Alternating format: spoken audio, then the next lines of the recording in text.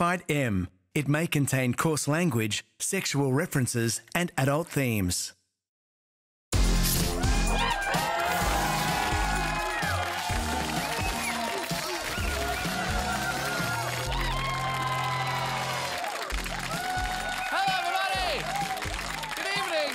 Welcome to Tonight, the only Wednesday.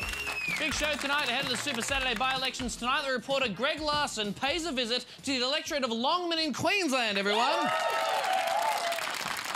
That'll be good, you see that. Plus, we also have stand-up from a very funny fellow indeed, Mr. Tom Cashman. Good. How you guys feeling? Are you guys in a good mood? Oh, yeah. Excellent. Let's talk about how this planet we live on is fucked. It's time for Fucked Planet.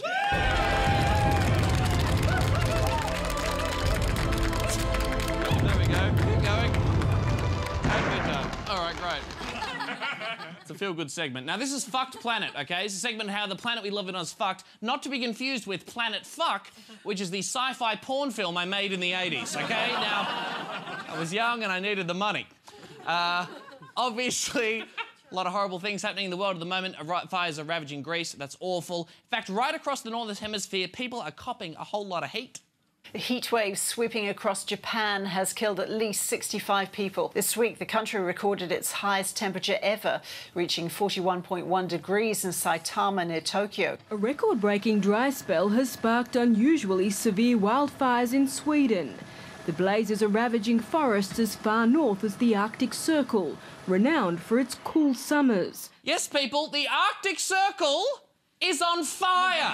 The Arctic Circle, which, as we just heard, is renowned for its very cool summers. There we go, that's a photo. And now the Arctic Circle is on fire. It's on fire. The Arctic Circle is on fire. There's people in the UK where it's reaching 33 degrees. This is Britain's hottest summer in 350 years. It's technically their first summer in 350 years, but it still counts.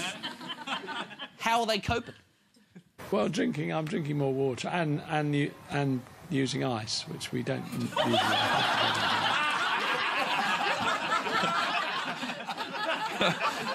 That's tough. That's tough stuff, you guys. We've got some bad news for you, sir. There's no ice left because the Arctic Circle is on fire. That's where we get ice from. I don't know if people know that. But... Things are looking pretty bad around here too. Right now, 50% of Queensland is in drought and has been for up to 7 years. 53% of New South Wales is in drought as we experience the driest conditions in more than 110 years. Eastern states' hay supplies are being trucked from as far away as Western Australia and the NT. Yeah, eastern states are trucking in hay from Western Australia, no doubt resulting in a brutal Uber Eats bill.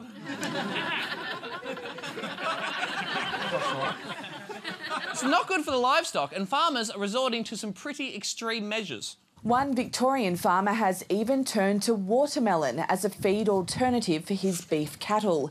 He says the hungry beasts were initially sceptical, but eventually ate the fruit, rind and all. Man, that is an awful situation and a delicious combination. Ooh! And a fruity, refreshing beef. I like it. Unfortunately, not all hungry beasts are so lucky. A farmer in Gunnedah is feeding his cattle a truckload of orange peel, and one farmer is so desperate he's now feeding his sheep onions. Oh. Man, so that's why it's so gross when I kiss them. I guess that's the reason. It's because of the onions. I'm not kissing sheep, everybody. I am not kissing and fucking sheep. How many times do I have to say it on television? So we're in trouble. Australians need to think about what we're going to do to help the environment, mitigate the effects of climate change and lower our emissions. For more on this, we cross to Chaz from The Chaser, talking on Sky News with Carol and Marcus for some reason. Carbon emissions are something which I personally am worried about. Not everyone is. I am. Well, you are from the ABC. That's right, what you expect. Hey, come on, guys! Of course people from the ABC are worried about global warming. We're snowflakes. Come on!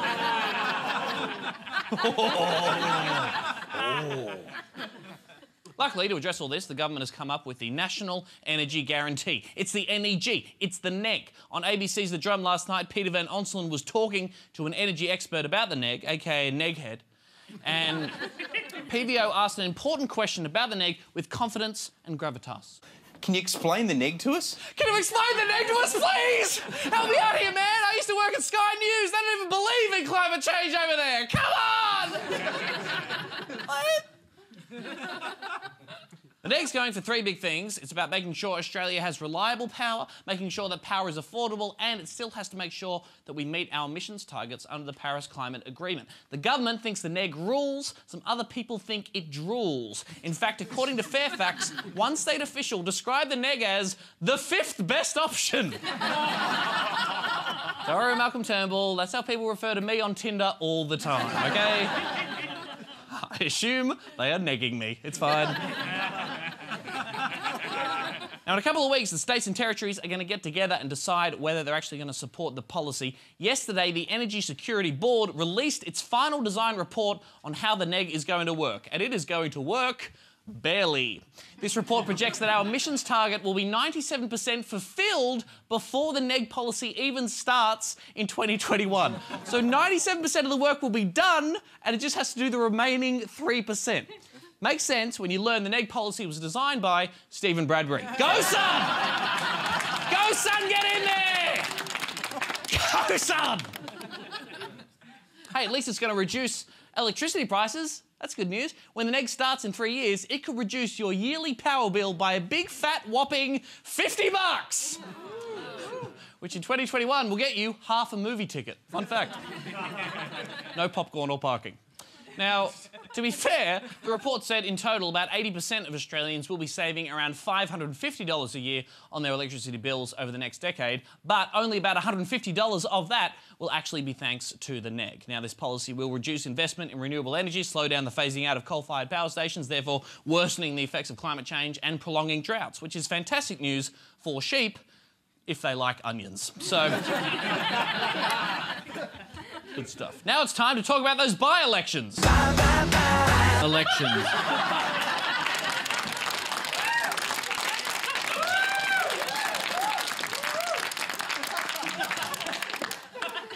Guys, come on. This is serious. It's politics. Come on. We're talking a lot about the electorate of Longman in southeast Queensland, which is going to the polls on Saturday. Three main players. There are Labor's Susan Lamb, the former MP who resigned in May as part of the dual citizenship debacle. Seen here, finding out that she's British.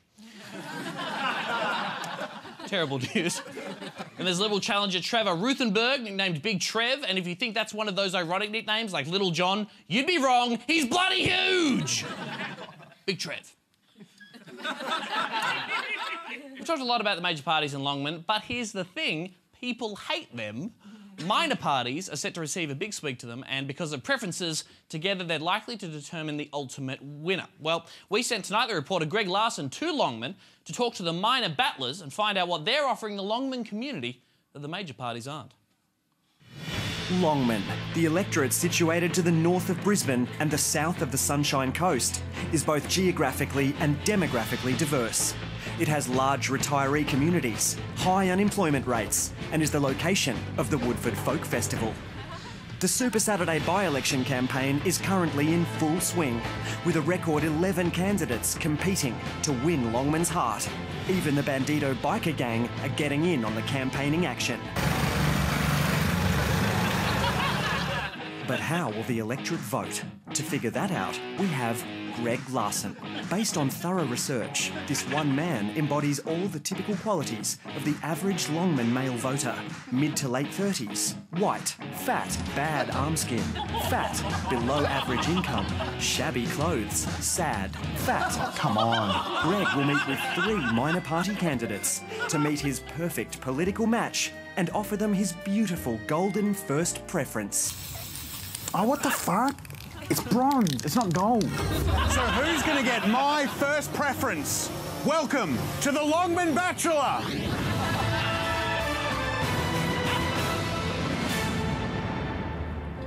Politically, I've had my heart broken a lot of times by the major parties. And that's why I was so excited to go on some one-on-one dates with some of the minor candidates. My first one-on-one date was with Dr. Jackie. She's a vet, she's an independent candidate, and she took me for a ride along in her mobile vet service. The first animal we saw was a young dog. You can take Ezra's temperature Okay, just under the tongue, or...? I thought it would go under the tongue, but you could probably do the That has to go under the tail. I was wrong. Into the bottom. Good Into Lord. the bottom. It's in the bottom? Is it? Yep. Well, oh, yes. This is what the major parties have been doing to the good people of Longman for a long time. This is really fun. We went from a young dog to an old dog. And so what are we doing with Josie today? We're doing an old dog check An old dog check. She was doing an old dog check. because her joints are seizing up, a bit like Longman. Do you want to just walk her along the footpath and back for me so I can just watch her moving? And then something crazy happened. Oh, she's found an old shoe. The dog spotted an old shoe, and it was on. I kept wondering, where's the other shoe? There's just a loose shoe on the ground. It's Longman under the major parties. One shoe short of a pair. When we finished the rounds for the day, she took her dog for a walk and let me come along. She has a really unique style. So who's worse, the dogs you treat every day or those bloody dogs in Canberra? I like that she laughed at my funny joke. So I noticed when I was looking at all the preference deals and all that kind of thing, One Nation have put you as preference number 1. I'm not a fan of One Nation, so I asked Dr. Jackie why she's preferencing them first and vice versa. Do you align yourself with One Nation policies in any way, do you think? I wouldn't say in all respects, but certainly in the respect that I think that our people deserve mental health care. And then she goes and gives me this complicated, long answer about domestic violence and mental health. And when you see the mental health state of some of the folks that live in Longman. She didn't even mention Muslims once. I don't know what to think. Oh, well, thanks for your time, Dr. Jackie. Dr. Jackie had given me a lot to think about, but it was time for my next one-on-one.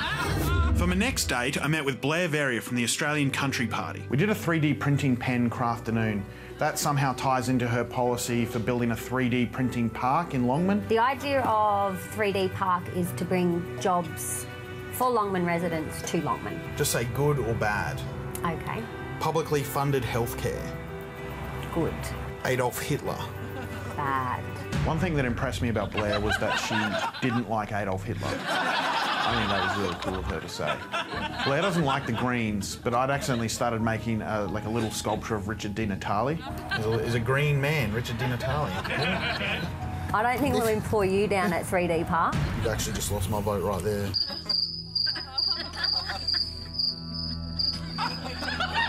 Blair gave me a lot to think about as well. Hitler? Bad. 3D printing pens? Not as bad as Hitler, but they don't work well. The final date was with James Noonan, a candidate for the Science Party. And our date took place in a VR playground. G'day, James. How you doing? Shake hands. Oh, shit, sorry. I didn't mean to shoot you there. I'll shake hands with this one. James, sorry, stop. Okay. Now, what? Oh, shit. The first game we played was called The Plank. It's just a simple game where you have to walk out on a plank above a city skyline in VR. James held his composure, and that really impressed me. I've made a huge error. I was also real cool about it. The next game we played was Arizona Sunshine. But we're looking to remove the tax-exempt status of religious institutions. Religion in Australia gets tax exemption for promoting their own religion, which, to be fair, when so many people are doing it so top, especially in Longman, it doesn't seem fair. Honestly, this date was easily the most fun, but it was also the most difficult to, ask questions. It's so hard to think of interview questions while there's zombies. Oh, no way! You think there's nothing else to win this actual election for At the end of the day, I had a great one-on-one. Arizona Sunshine is a joy to play, 4 out of 5 stars. It's thrilling, it's adventurous, and, James was, he was cool too, I guess. So many candidates to think about. Dr. Jackie, James, Blair, this old man who restored Mini Coopers. You didn't really see that one, but it was shit. I had to think and walk and think and walk down the beach while a drone flew over me to film me thinking about it. And finally, it was time for the first preference ceremony. Well, it's been an amazing journey, and I've enjoyed my time with each and every one of you. but I only have one first preference to give. And my first preference goes to...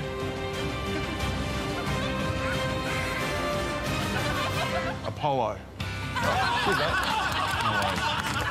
Come on, he's a hunk with abs. Of course I'm going to vote for him. Oh my God. Yeah, That's why I voted for you, man. Oh. And there you have it. Two big, beautiful Queensland boys heading off for a chicken parma feed. What could be more Longman than that? Match made in political heaven. Da end.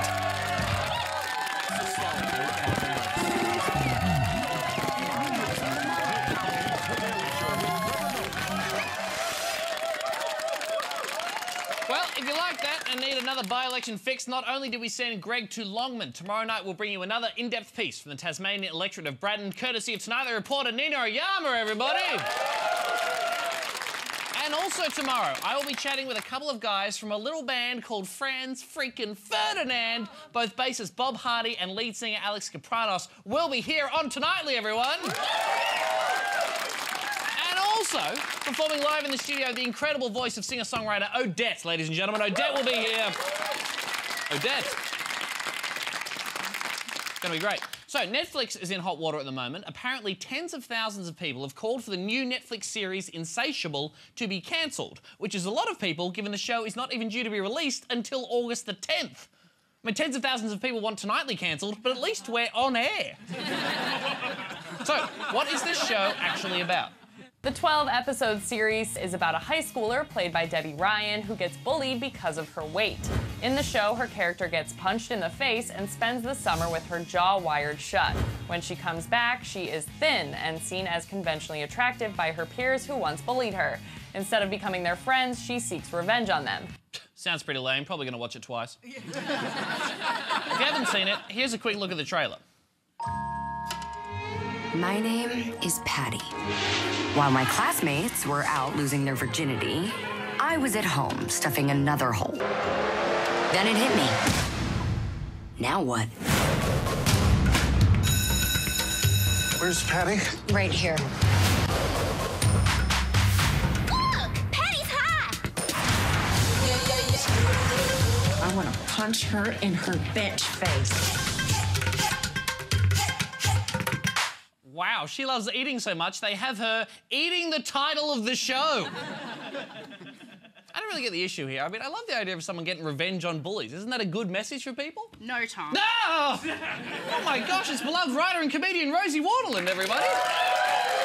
Wow. Hi, Rosie. I'm terribly sorry I didn't see you there. That's okay, Tom. It's not your fault. Nobody ever expects to see a fat woman on television. Well, yeah, normally everyone on TV is super ripped like I am, so... Okay. All right. So... I'm going to ignore the sarcasm there. Why aren't you excited for Insatiable? Aren't you excited to see a fat woman get revenge on bullies? No, Tom, I'm not excited. I'm furious. I'm Fat and the Furious. Now that would be a great show. Shut up, Tom. OK.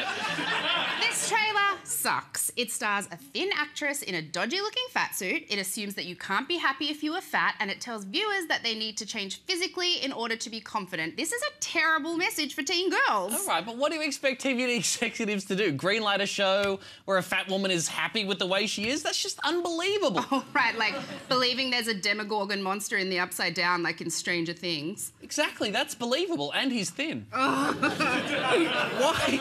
Why is this particular show got people so upset? We're just sick of being on screen to be the butt of the joke. Fat people have had a gutful.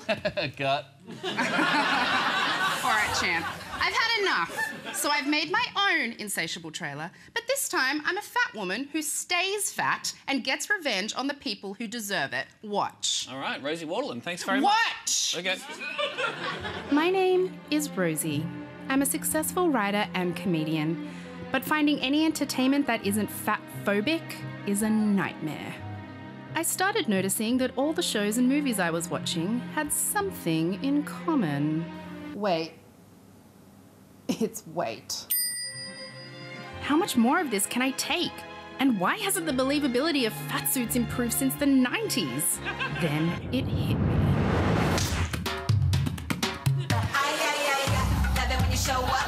Where's Rosie? Right here. Every time I look at you make me wanna clap. But you're still fat. Still fat, still hot. It was time to get revenge. Well, a fat suit is a great idea. Wrong. It's always demeaning. Even having a fat suit is fat-phobic. But fat suits are funny? We're not the punchline. This is. We shouldn't be teaching teen girls they need to be thin in order to be happy.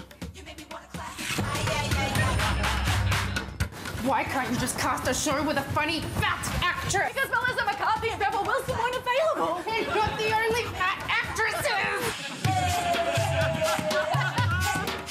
Are you insane? No, I'm just fat and also happy. Why is that so hard for you to understand?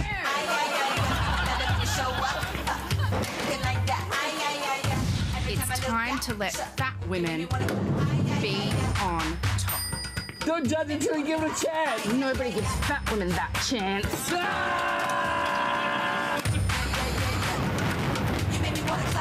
I am insatiable. For just one time where fat women are represented on screen in a way that shows them as fully formed human beings and not caricatures. Hey Rosie, I'm confident too. Oh, there can't be two fat girls. Don't be greedy.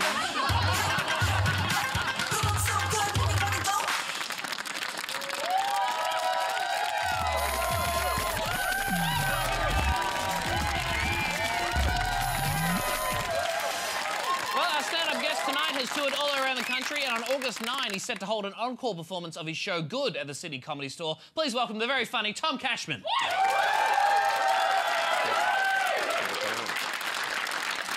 How's it going, motherfuckers? It's good to be here. I want to talk about men, if that's all right. I've got a fact about men. I don't know if you know this. Don't mean to disappoint any men, but the sexual peak for men happens at 17. Johnson Street, Leichhardt. That's my house. Bit of a fact for you. Some men get embarrassed when they're buying condoms at the supermarket, right? Whereas personally, I get way more nervous when I'm returning them. It's just me. Talking about men, I reckon there's a big moment in every guy's life, probably every guy watching, every guy in this room. I think when you're about like 14, 15, no one talks about this moment though. You'll just be walking along in a Kmart or something, just minding your own business, and a little toddler will run around the corner and he'll run into your leg, and his mum came running after him or something. She said something like, "Billy, get away from the man." And then they just walked away, and you're left there like, the man? Before I was a boy, now I'm a man. No one knows you're having this major rite of passage in aisle 7. You're like, fucking hell. I've got to put back these Tarzos. I've got to go buy an esky and 9 ties. It's all over. Talking about men, though, I reckon there's some creepy men out there, some weird guys. I was talking to one particularly weird guy about a year ago. This is the kind of story that sounds fake, but it's true. I was talking to this guy at a pub. I didn't know him. He was like a friend of mine. And after about 2 minutes of talking to this guy, he leaned, an attractive woman walked past, and he leaned into me. He's like, "Oh, you know what I'd want to do to her?" Which is never a good start. It's never something nice. No one's ever like, "Oh, you know what I'd want to do to her? Wouldn't mind paying off her HECS debt. Wouldn't mind giving her one list of good restaurants around town. Wouldn't mind leaving her alone." It's never that. It's always something weird, but this is particularly weird because he leans in, he's like, "Oh, you know what I'd do to her." And then he paused for like too long, to the point where now I'm sitting there awkward, like I've got to ask a fucking follow-up question or something. So after a while, I'm like, "What do you want to do to this poor woman?" And then he said this, he's like, "Wouldn't mind having her as my own personal Tamagotchi." I was like, "Man, I don't think you're familiar with the Tamagotchi device." As far as I remember, there are only 3 settings on those things. Play with it, feed it, and clean up its shit. Doesn't sound like a very good deal for you. It sounds like a better deal for her, if anything. You're going to be a very committed butler. But I said something like that to him. I'm like, "Man, I don't think you know about Tamagotchis." But then he said this. He was like, No, I've got one. And you know what I mean. And it was at that point, for the first time in my life, I was sitting there legitimately thinking, this guy is fucking his Tamagotchi. Which is very weird, I'm sure you'll all agree, for two reasons. I was thinking about it. Like, first of all, how does that even work? What's he doing, just rubbing it on himself or something? Surely his dick doesn't fit in that tiny reset hole. That's one of the smallest holes I've ever seen in my whole life. But weirder than that to me, is like, if that was me, if I had a children's toy at my home that I was regularly using to service myself sexually, and then one night I'm thinking, I'm going to go out. I'm going to go out to the pub, it's a Friday, I'm going to go out and try and meet some normal human people. If that were me that night, I would make a huge effort not to mention the Tamagotchi. That would be goal number one for the evening, I reckon. I'd have small talk prepared. I'd have a fake story about tampons ready in case I start saying Tamagotchi and need to veer off at the last minute. This fucking guy talking for 2 minutes, first woman he sees, he's like, you know what I want to do, and then paused. At the time, I thought the pause was for effect. Looking back, I just think he couldn't think of anything non-Tamagotchi related to say. Just got a big wheel of fortune, wheel of things to say, spinning in his head with just a Tamagotchi on every segment, like, oh, no. And I've been like, what do you want to do? He's been like, oh, she'd be a Tamagotchi, actually. That would be ideal. I think it's hard being a man, though. Very, very sorry. It's definitely not as hard as being a woman, but that just means it's the second hardest, and that's still pretty hard. That's what I reckon. But I'll give you one example of it being hard being a man. There's not many, but this is one. When women put up a photo of themselves on Facebook or Instagram, immediately her female friends will comment publicly underneath, being like, oh my God, you're so beautiful. You're the prettiest girl I've ever seen in my whole life. Every step you take is a miracle. Every breath you breathe is God inside of a Jesus dream. Everything you touch is gorgeous. Everything gorgeous reminds me of your touch. You're my guiding light. These are emojis. It's weird. I put up a photo of me. I get private texts from my male friends saying, kill yourself. Yeah, that's all for me. Thank you very much. Thank you.